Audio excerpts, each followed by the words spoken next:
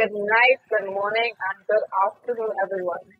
So we're here yet again, and it's been a very good week with some interesting topics, talking about Jesus being the center of different aspects of our faith. So tonight, however, we have a very interesting topic. Jesus, the center of the end time. Now, we live in the end times. Now it's I'm watching the newspapers, and I'm a bit scared. I wonder what hope is left for the children I intend to have. Well, we have to stay tuned for that, definitely. All right? Yes. So we have a very charismatic young woman preaching to us tonight. So I want to hear more about this woman. Darius, tell me more. No. Her name is Kareina Mohammed. She comes all the way from Pipi Valley. That's now in the Big Martin side, the northwest part of Trinidad. Now, Kareina, she's the head AY leader of her church. She's in the communications department and also the assistant church clerk. So, she has her work cut out for her. Kareina here is passionate about youth ministry and missionary work. And the theme evangelism, be the sermon, she says, it embodies the effectiveness of witnessing. Powerful word. Yes. We know that Kareina is a very passionate young woman for Christ. I can say without a doubt that those who are listening will have a wonderful time when she begins to speak. So without further ado, let's have Kareina preaching about Jesus, the center of the end time. Good day. Today, before we delve into God's word, let's say a quick prayer. Dear Lord, we thank you for this opportunity. We pray now that you would abide with us and open our minds as we go through your word. In Jesus' name, amen. The end time, non-coercive love. As Seventh-day Adventists, we are a people of end-time Bible prophecy. Dun dun dun. Or, as theologians say, eschatology. We as Seventh-day Adventists believe two things concerning this. One, the movement that we are a part of was foretold in Bible prophecy. And two, we are living in the final phase of Earth's history. These beliefs, depending on how they are communicated, can either, one, illuminate, or two, darken people's minds.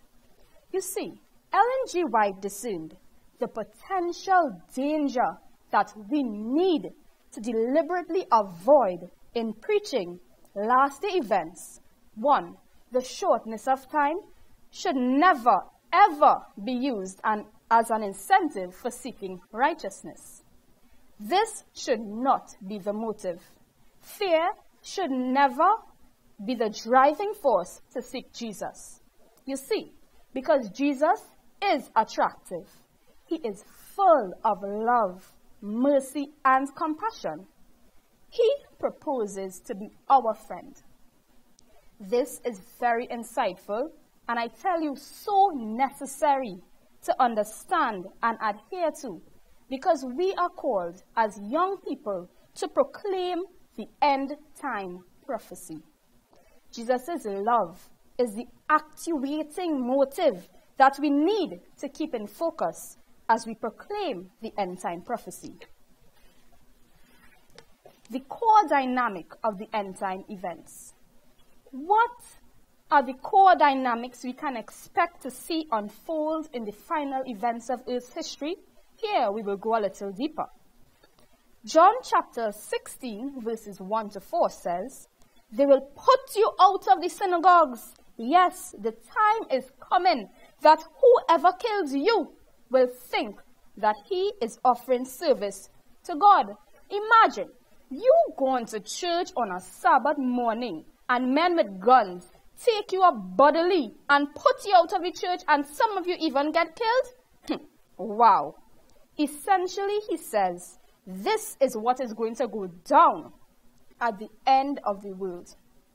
There will be those who hold the picture of God that will drive them to kill in God's name. The theological construct will dictate violent actions. And let me tell you, the most crucial issue that you and I need to address is the picture of God's character that we hold in our hearts. Why? Why should we even seek to address this? Because according to God, we as humans are liable to misinterpret the character of God. So you don't just be born on one day and all of a sudden you know all about God. No. So therefore, we in our fickle minds misinterpret the character of God in a way that will allow us to even justify using coercion as a way to proclaim his name. In the ancient pagan form, people believed that God required suffering to appease his wrath.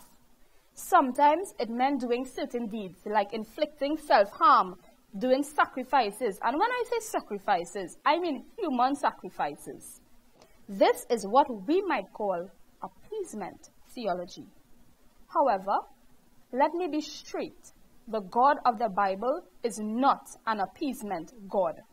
For he says in Jeremiah chapter 19, verse 4 and 5, they have built the high places of Baal to burn their children in the fire as offerings to Baal, something I did not command or mention, nor did it enter my mind.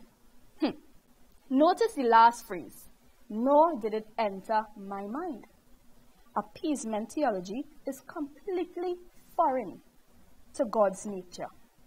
But it is deeply embedded, so sadly, in us as humans because we see it as the natural product for our guilt. If we hurt someone, we want to make it back in such a way that they will feel sorry for us. So we do something that will hurt ourselves to get appeasement from them.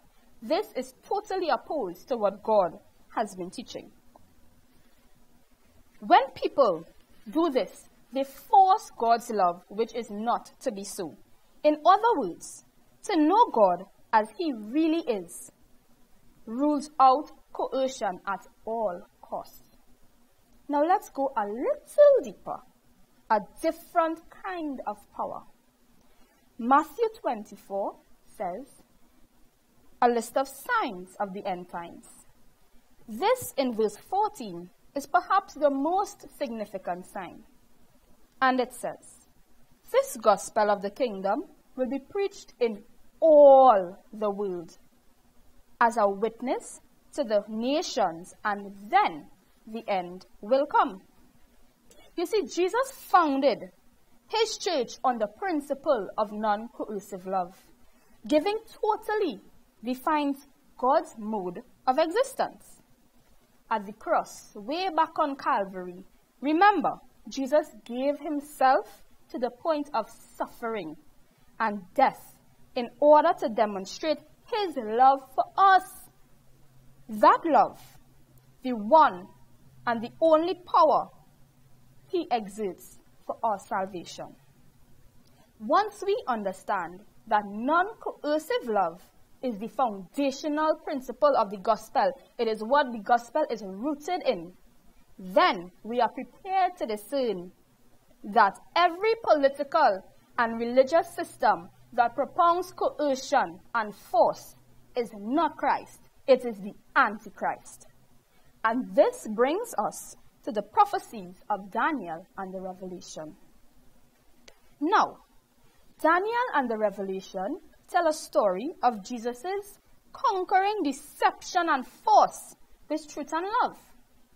The core logic is embedded in Bible prophecy. You see, if we miss that, we miss the whole point. Let me tell you a story. Rather, this is what Daniel says. Daniel shows us a series of world empires, and each one seeks to advance its claim to superiority by means of brute strength. And Daniel describes the self-defeating cycle of violence in Daniel chapter 8, verse 4 and 9. Hear this story. There was a ram pushing westward, northward, southward. No animal could withstand him. And a male goat, he's coming from the west. He's not even touching the ground when he's coming from the west. He has a notable horn right between his eyes.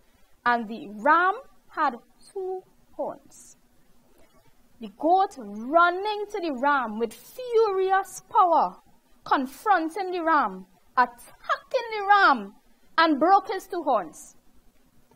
You see, he cast him down into the ground and trampled him, and no one could have delivered the poor ram from his hand. The male goat, he grew great, strong. His large horn was broken, and 4 notable horns came up toward the winds of heaven. One little one came up, and it grew big, exceedingly large, great toward the south, east, and toward the glorious land. You see, in this ram story, there are various types of languages used here. I'm not talking about foreign languages. However, I'm talking about the language of self-exaltation. Things like great, very great, exceedingly great, and even the language of power and violence.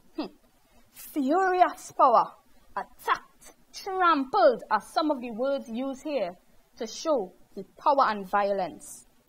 You see, this ram, he advanced by force.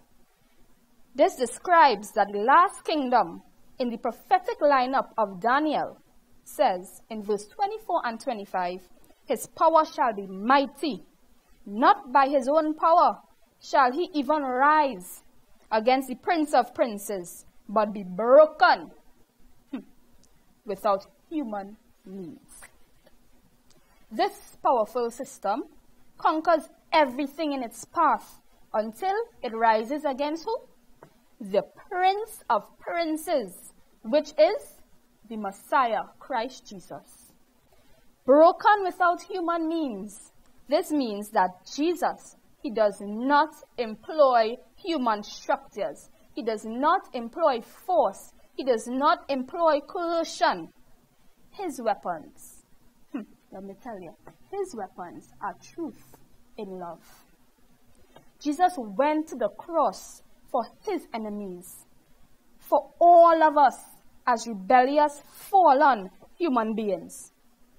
God had power over them. You feel God would just, he's some weak God? God had power over them, but he submitted to their violence. He said very clearly in John chapter 10 verse 18, he can lay down his life and pick it up again. Now, if that is not power, then I don't know what is real power. Human nature and all the kingdoms of our world operate, I dare say, on the premise of self-preservation at all costs. You ever heard kill or be killed? Well, that's simply it explaining right there. However, there's good news. There is good news.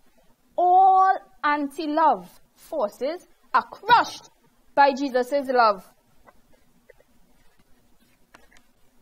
In Revelation, when we come into the book of Revelation, the same story is played out with the same themes, which is love conquering evil.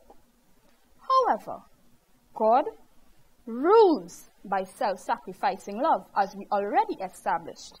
His dominion arises from the fact that he has laid down his life for us.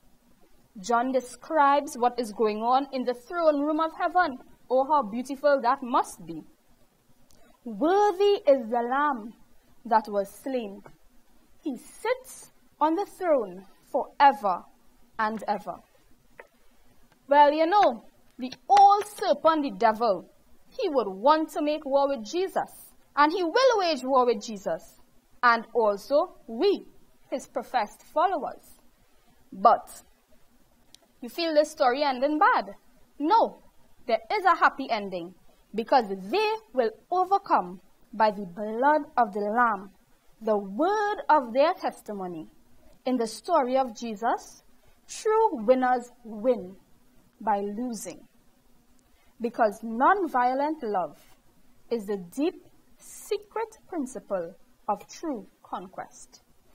It's a love that refuses to respond with evil for evil. It's a love that submits to abuse rather than resorting to abuse. It's a love that would rather die than hate the haters. You see, in Revelation chapter 13, we encounter the sea beast, the land beast, Roman Catholicism, and Protestant America. The prophecy warns that these powers will eventually unite. And you all know exactly what they're uniting for. To enforce upon the world the mark of the beast. Worship laws will be enacted that will seek to coerce conscience in the name of God. Religious liberty will eventually be overturned, and the lamb-like beast will speak like a dragon. Protestant America will become the political engine that will bring upon the world a crisis of individual conscience and character. The system will dictate that no one may buy or sell except those who have the mark of the beast. In other words, the system will leverage its economic power against all who would resist its dominance. As we went through this entire discourse, you understand that there are two types of powers on display in Revelation. The lamb power versus the dragon power. The power employed by Satan and the earthly systems that follow, they lead, as we established, in force and coercion. In total contrast, the power employed by Jesus Christ is self-sacrificing love. Love versus force. That is the whole story of Daniel and the Revelation in a nutshell. And if that's the story, the crucial question then comes true to us as, what do you and I really know as Jesus' true revelation of God's character? When the final events of history unfold upon the world, each of us will act out our picture of God. Each of us will either side on the side of force and coercion or on the force of love.